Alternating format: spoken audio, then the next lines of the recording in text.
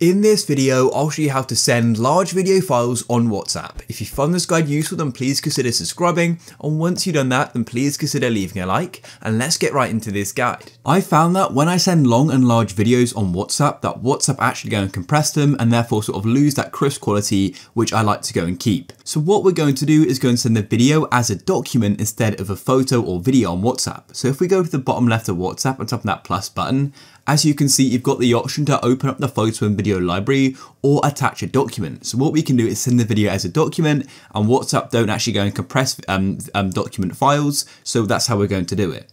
So firstly, what we need to do is make this video a document. So to do that, we need to go and save the video to our file explorer, whether that be on an iPhone or an Android.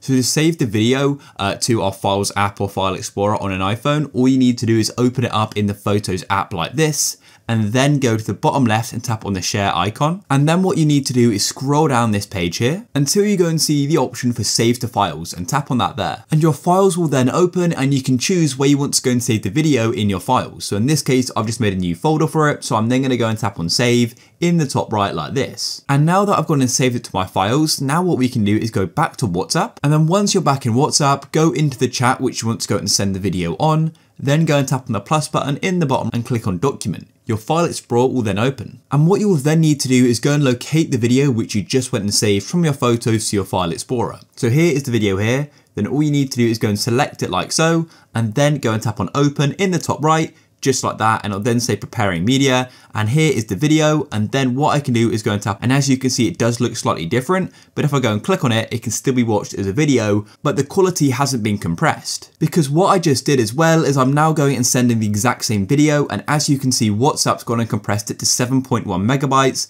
These are exactly the same. As you can see, this is 35 seconds long, and this is also 35 seconds long, as you can see at the bottom. So yeah, basically we've kept this quality. It does mean you're gonna have a large file size, but it does mean the quality is going to be kept.